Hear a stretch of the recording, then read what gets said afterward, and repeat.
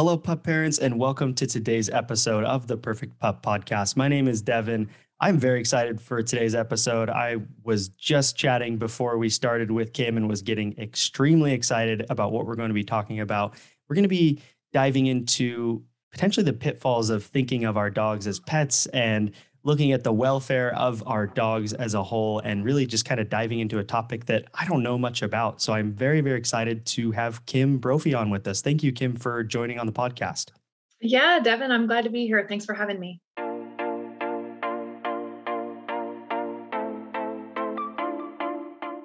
Of course. And like I said, we're going to dive into, topics that we really haven't covered on this podcast. So it's going to be a good one. But before we do that, I just want to introduce Kim and just kind of go over some of the who she is, so you know who you're learning from. So Kim Brophey is an applied ethologist, which I'll have her kind of break down a little bit on what that means. She's also a member of the International Society for Applied Ethology. She owns the awarded Dog Door Behavior Center. She is a certified dog behavior consultant, a board member of the Asheville Humane Society. She is a certified professional dog trainer, member of the Association of Professional Dog Trainers. She's been voted APDT Outstanding Trainer of the Year. She is an author of a book called Meet Your Dog, the game-changing guide to understanding your dog's behavior, and is a TED Talk presenter, which I will link to that as well, because you should definitely, without a doubt, go watch her entire TED Talk because it is phenomenal. Anything I missed there, Kim? Anything you want to add or clarify? No, I don't think so. Okay. So let's start off first with, who you are and why you love dogs and animals. How did you get your start as a dog/animal enthusiast? Well, it's funny because, if you talk to a bunch of ethologists that are just regular ethologists, not applied ethologists, and I'll talk about the difference of those things in a minute, but ethologists are generally studying animals in their natural habitat, just observing, right, and documenting behaviors. And so as a kid, growing up in the enormous megacity of Atlanta, Georgia, oddly enough, I know many of us are too young to remember these times, but in that massive city, just a few minutes from downtown, the dogs were still loose in my neighborhood. And as a child, I was really intrigued by everything in the natural world. I mean, my parents couldn't get me to read a book that was in a science reading at school, but yet I was reading all the encyclopedias and National Geographics I could get my hands on. So I think as a young kid, I just kind of had this naturalist, tendency in me. And then growing up in the city, though, my opportunity to observe animal behavior was really limited, right, by whatever species were available in my suburban backyard. And so growing up with dogs, they were at my feet, and, I had access to them all the time, not just my own dogs, but also the neighborhood's dogs. So in my many wanderings around, in the neighborhood and whatnot as a kid, I had the opportunity to observe a lot of dogs just being dogs. And I think that's where I got really hooked, and it sowed some seeds for what would become a career later on. I love it. That's super interesting. I've also been I've lived in an area where dogs were just kind of roaming free. And it's a very interesting experience to see them, like you said, just kind of living their own life, how a dog would live. So on that note, you said you're an applied ethologist. There's a difference between ethologists and applied ethologists. And, tell me a little bit more about that. And I guess additionally, like, what are you really focusing on and looking at when you are doing the work of an applied ethologist? Yeah, it's a great question. So, first of all, ethology is just the study of animal behavior in their natural environment and habitats. And so, from that kind of biological or evolutionary perspective, looking at why animals are the way they are physically, behaviorally, in terms of their sensory capabilities and their processing, their instincts, et cetera, how they fit like a key in a lock to their environment, and all of the things that surround that in the ecosystem. And then applied ethologists, which again is a field that, and we were talking about this before we started, it's really a field that's been present in Europe, but really hasn't had a lot of representation at all, much at all in the United States. And so applied ethologists are looking at what happens for animals that are under some kind of direct human control. So captivity, domestication, in terms of when we do meet those crossroads with these animals in captivity or under domestic circumstances, whether it be in zoos, on farms, in laboratories, and then in companion homes, when we have control of those environments and then our behavior is interacting with their behavior, kind of everything that can happen from that point, and all of the challenges, opportunities, et cetera, that arise from our species kind of meeting, as it were, our world colliding with theirs. And what's interesting is that the emphasis of applied ethology, say, as opposed to something like applied behavior analysis or applied animal behavior as a discipline, the emphasis is more on welfare and less on behavioral output in the traditional sense of how we're used to modifying behavior for our own interests and goals.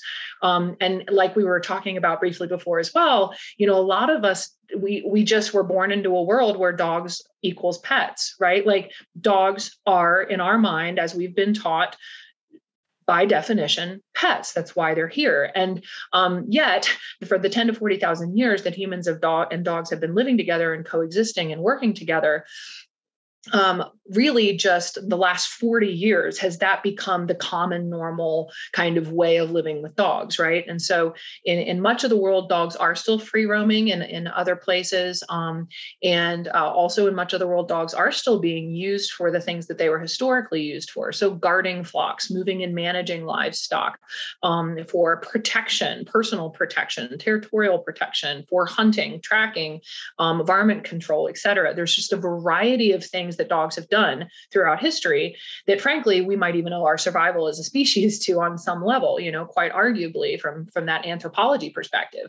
And so, in our minds, it's like, well, we bring them into our homes and we do all these nice things for them, and they're our pets and they're our babies, and that's what they're for, and they're here to make our lives better and more enriched and fun and for the kids and whatever.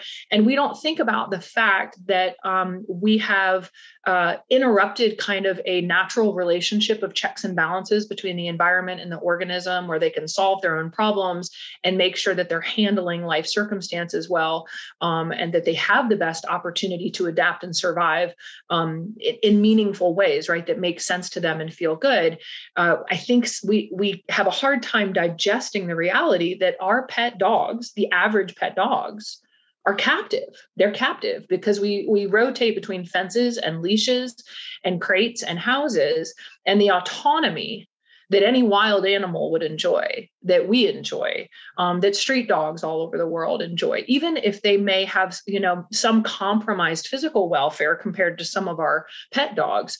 The behavioral welfare, the psychological welfare, the emotional welfare is often far greater than what our dogs are experiencing, as we've put them as square pegs in round holes in many cases. So we have dogs that we humans developed to be very specific in those behavioral ways I described, but we don't like those behaviors anymore. We don't want them to protect us from our friend coming over. We don't want them hurting the children in the backyard.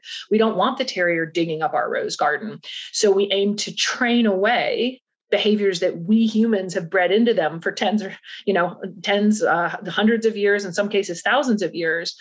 And then we get frustrated when it doesn't work, because we keep kind of continuing this mantra of, well, it's all how you raise them, isn't it? Like puppies are just blank slates and they'll be what we want. So we just pick the color and shape and size that we think is cool.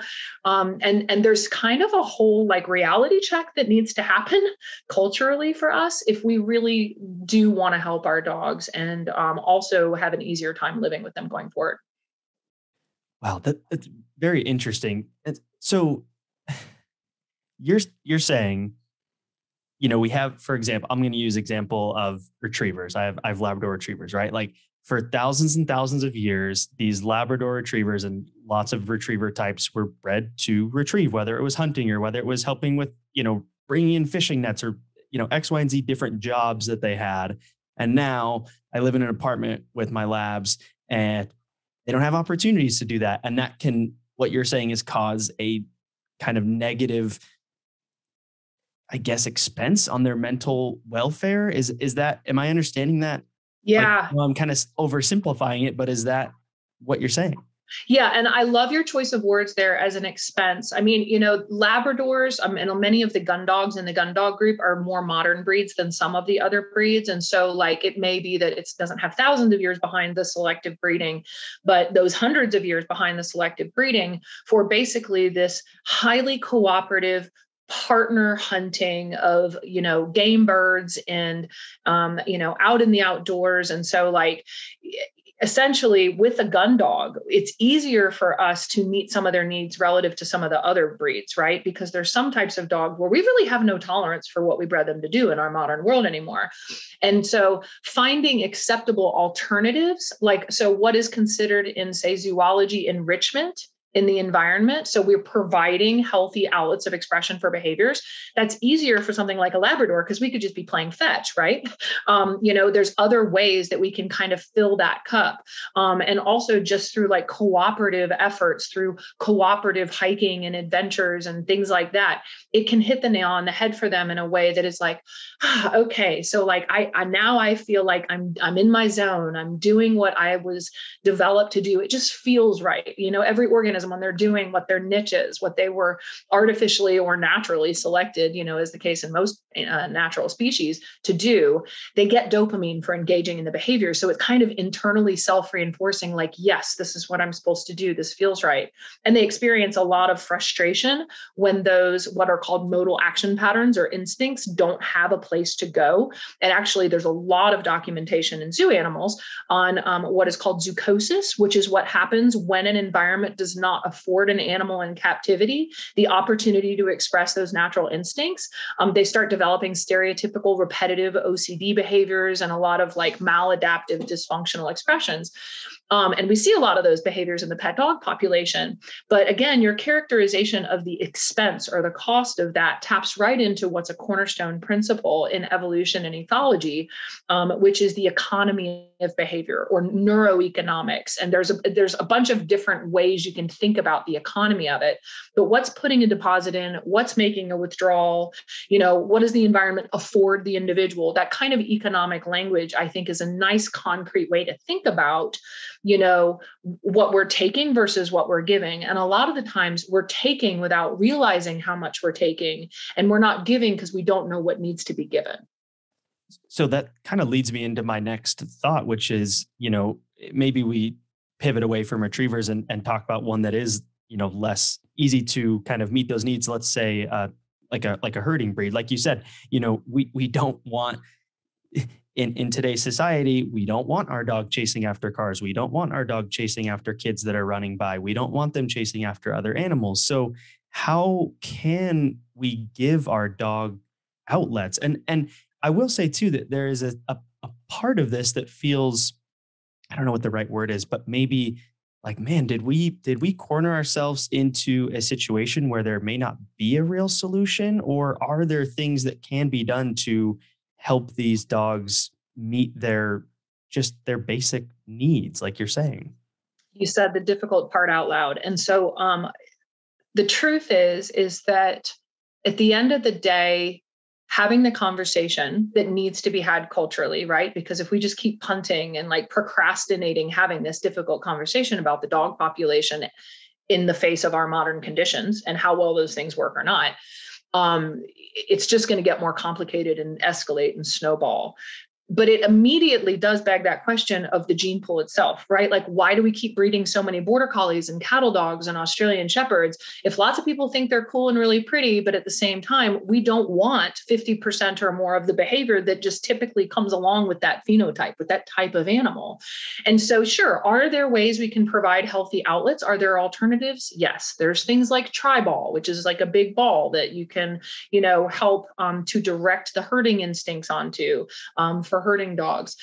There's a variety of different games that you could create where the dog feels that they're getting some sense of satisfaction of creating order out of chaos. However, given the fact that most of those dogs are bred to work a 12 to 18-hour day on a farm, are we taking this much off of that frustration block, by doing that? Because it's like, how much patience and time, frankly, do most pet families have to go work tri-ball with their dog? or to provide any kind of other healthy outlets. The reality is people are busier and busier. They don't want a dog that's a full-time job. Something like a herding dog is meant to be a pretty much full-time companion to that shepherd or the farmer.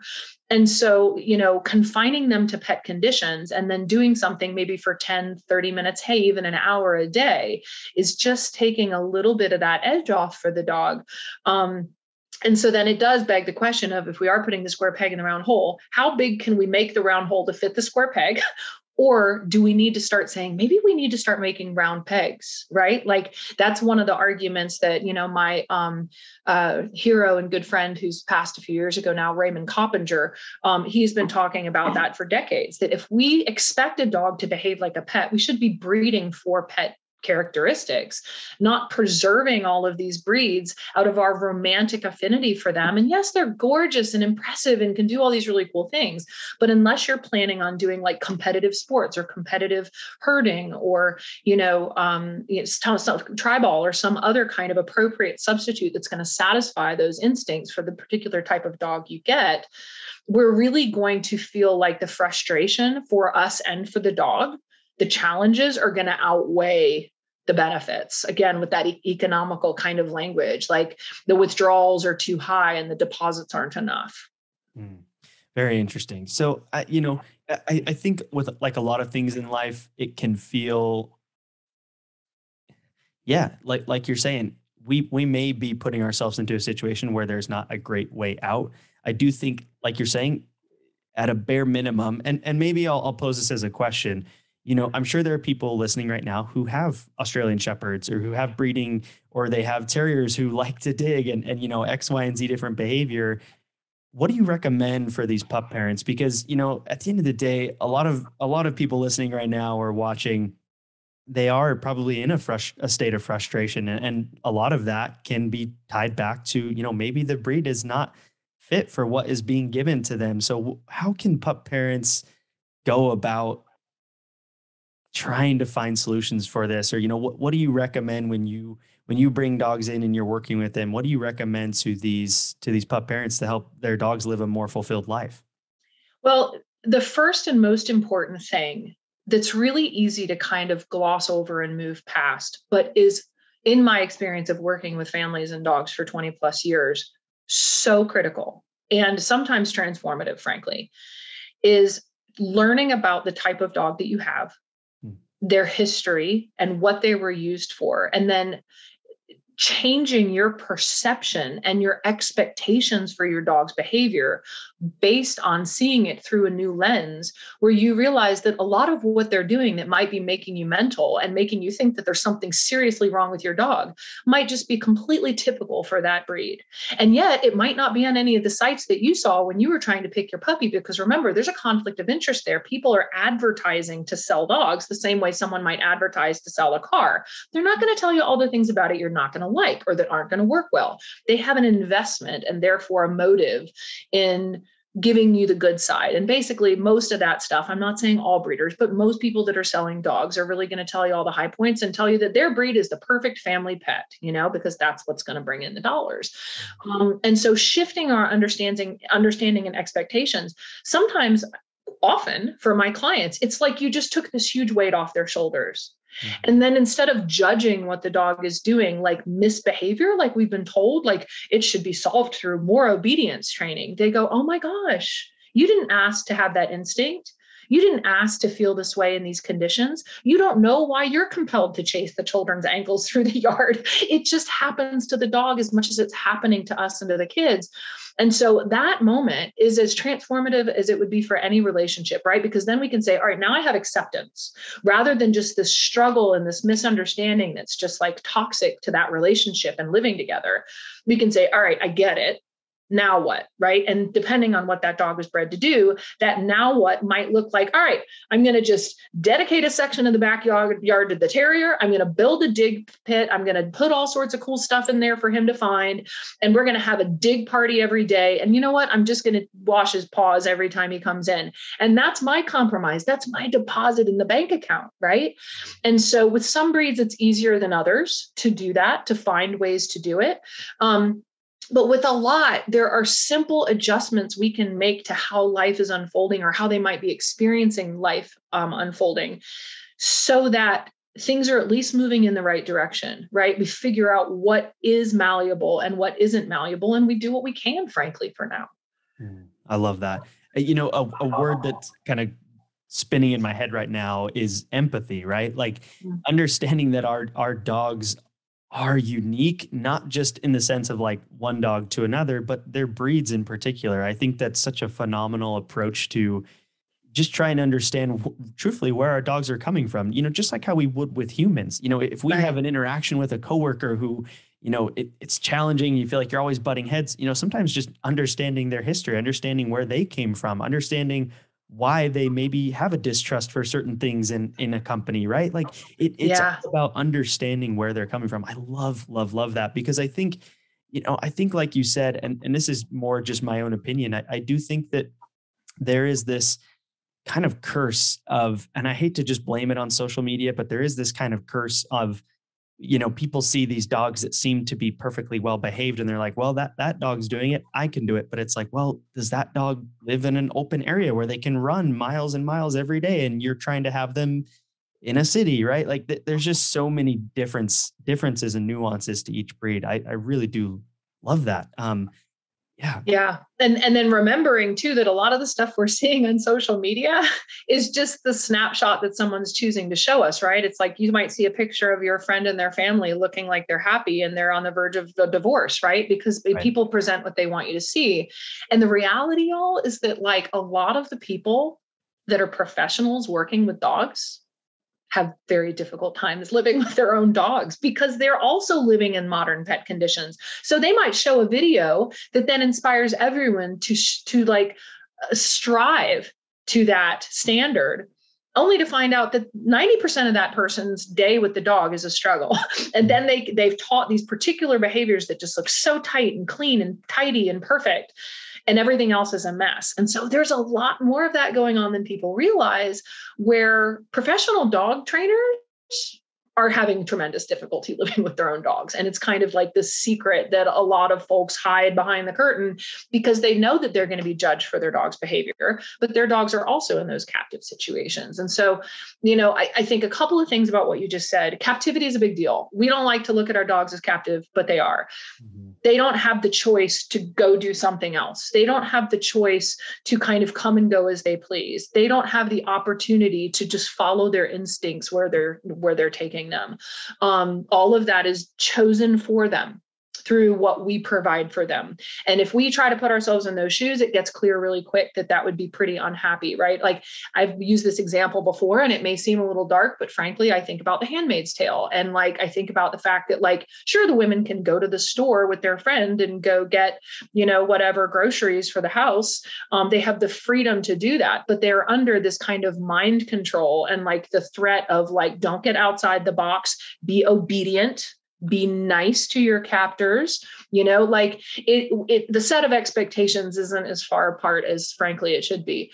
But then, as you say too, understanding those differences genetically, historically, we've called that, in recent decades anyway, kind of like breedism. I've literally been called a breed racist for even talking about the fact that genetics matter, when for all intents and purposes, we have different subspecies of dogs, behaviorally, phenotypically, they are incredibly diverse. And yes, most of that variation is the result of changes to the regulatory DNA, not the protein coding DNA. So people think, yeah, but if you look at the protein coding DNA, they're 99.9% the same.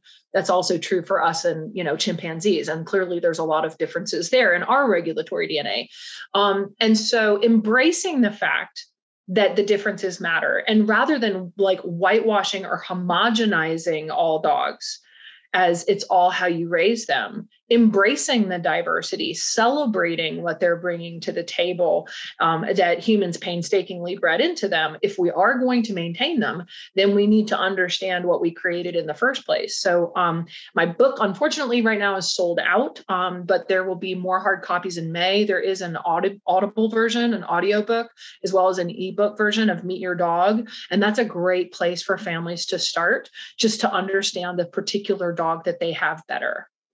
I love it. And I am certainly going to link to all of those places, the book, your TED Talk, your website, all the different places so people can learn more from you and with you. Because I think, my big takeaway from this episode is that we need, I think we all need to learn more about our dogs.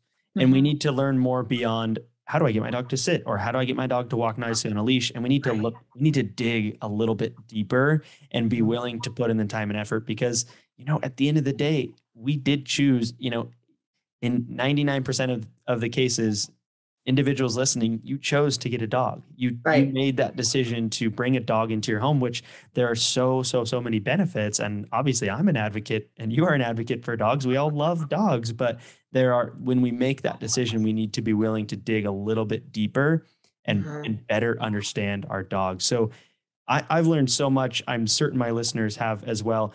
Is there anything else, Kim, that you want to, any advice or tips you want to give to people who may be struggling with their dogs or just feeling overwhelmed or overcome with dog behavior right now? I would conclude with the thought for people to ponder on, that behavior problems, rather than being an obedience or lack of training issue, are evidence of compromised welfare. That's a lot to swallow. So we've been told that it's an obedience and it's a training issue. And the truth is, until we made dogs captive, there wasn't a need for professional dog trainers for your average family dog. Like, think about that. Like, the whole reason we have so many dog trainers and need dog trainers in the first place is because they're a fish out of water. That's a lot to swallow, but it is so important. We're experiencing their dysfunction, their own welfare crisis, as behavior problems. And we've been told that training is the solution. So I would leave folks with the thought, be curious as to what that behavior is an expression of underneath that surface, and work to get to the bottom of it to really meet your dog where they're at. I love it. It's a great thought. Let's end there, because I'm going to go think about it, and I'm sure my listeners are as well. But again, thank you, Kim, for coming on. This has been super insightful. Like I said, I'll link out for everyone to go learn more from Kim. If you haven't already, please leave a review on Apple Podcasts. It's extremely helpful for more people to, hear this and to gain this understanding that we all just were able to gain. So other than that, we will catch you on the next episode.